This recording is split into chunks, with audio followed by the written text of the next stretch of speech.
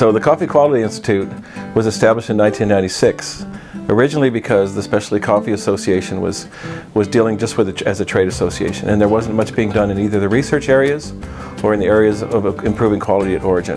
CQI is important because it's an organization that is really focused on improving the lives of coffee growers around the world.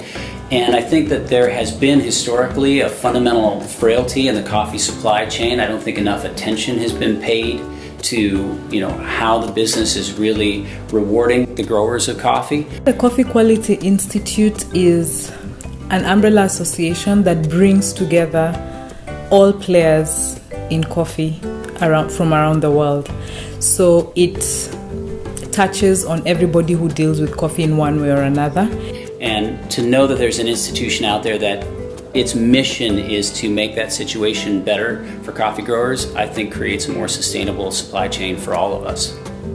There is not any other organization that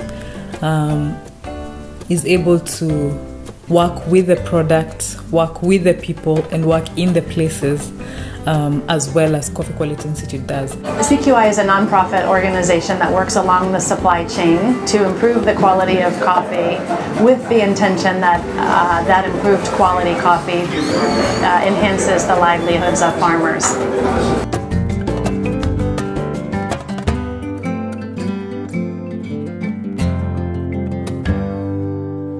CQI's portfolio of work is really diverse and really interesting, and any one day we can be having conversations about our projects in Colombia and what we're doing in Yemen and the Q course in Burundi and the project in Ethiopia, and it's extremely fast-paced. We rely heavily on our field staff and our project managers to keep everything going, but sometimes it's just amazing how many balls we have in the air.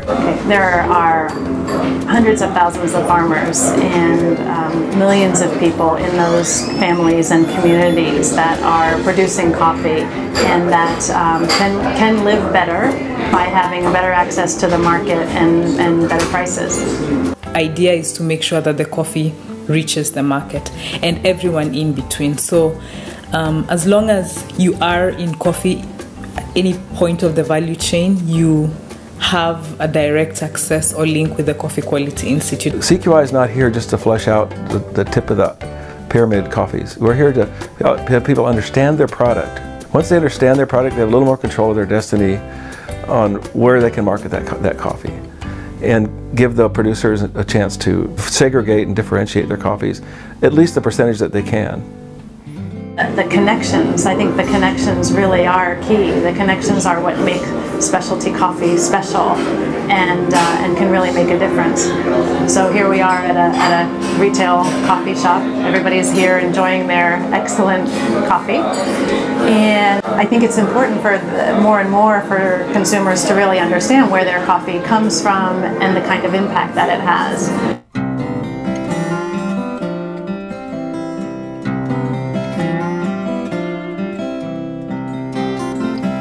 I think one of the things that CQI is looking at doing right now is expanding the work that we're doing with the Coffee Corps.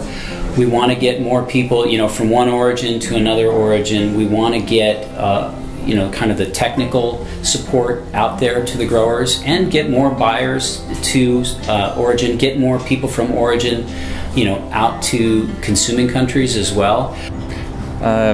When I get to go on a CQI mission, it's pretty awesome because I get to, as I call it, touch earth, right? Go to another place and actually get your hands dirty and meet the people that are doing the work and creating this product that we love so much. But I try and dig just a little bit deeper, and CQI allows me the opportunity to do that. There are so many people that have been affected by going out, doing their initial work with us, and then somehow becoming, part of the long-term with us, because we depend a lot on consultants and volunteers and our in-country partner relationships.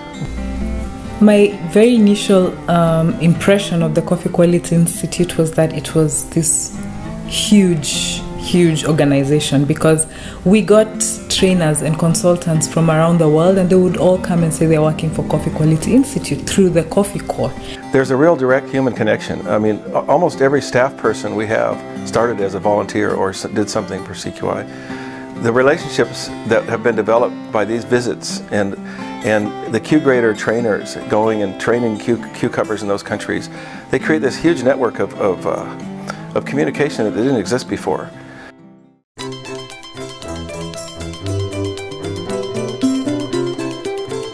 The Q program was developed to identify specialty coffee lots or high quality coffee lots in the marketplace so that buyers would be able to identify these lots a little bit quicker to help mitigate any kind of misunderstandings on the seller and the buyer side, and also to help the sellers understand, the producers and the exporters and the importers, what a specialty buyer wants in their coffee. And when you have the ability to cross the seas and actually talk the same language, you end up with something beyond the project, something that lasts forever, and that's a relationship built on a language that we both can use. And out of that came a program for education to teach people how to taste coffee on this specialty scale, to learn and identify and communicate what is a quality coffee in the midst of everything else that they do. To create a situation where we work actively to help them understand what the buyers are hoping to get out of the coffees is really important. Now that I've become an instructor for CQI, I run classes for them, and I also run classes as individuals, private classes, and I get to do them in consuming countries and in producing countries. And it turns out everybody has the same questions, and the building that connection and the feeling, the responsibility of doing your job really well so that everybody wins is something that people get. To date, after about a decade of this Q Grader course, we have over 4,000 Q Graders licensed. And beyond that, we have more than 7,000 people who have been trained and taken the courses for Q Grader.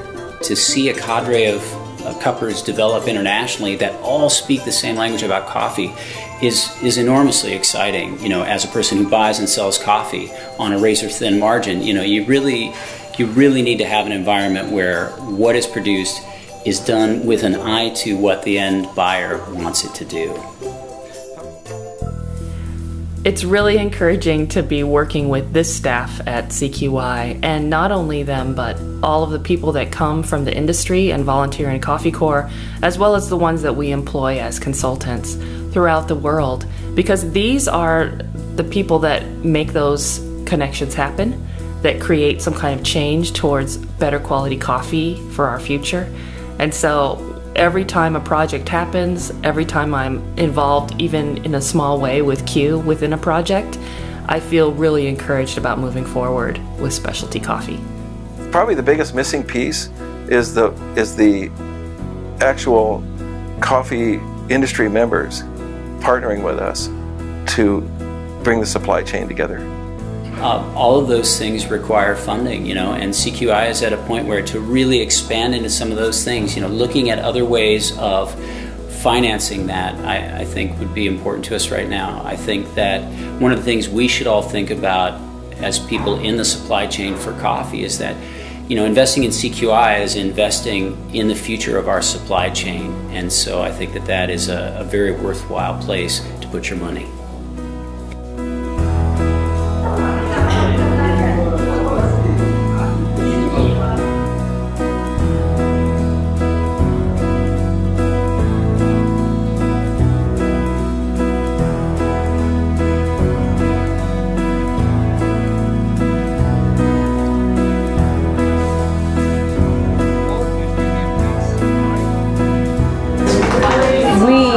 Have opportunities to work in many different coffee producing countries around the world. People put their faith in us, their trust in us. They give us their resources as a way to help impact and improve the livelihoods of farmers. We're changing lives. We're changing the lives of producers. We're changing lives of quality experts. And we're changing lives of the final recipients of coffee.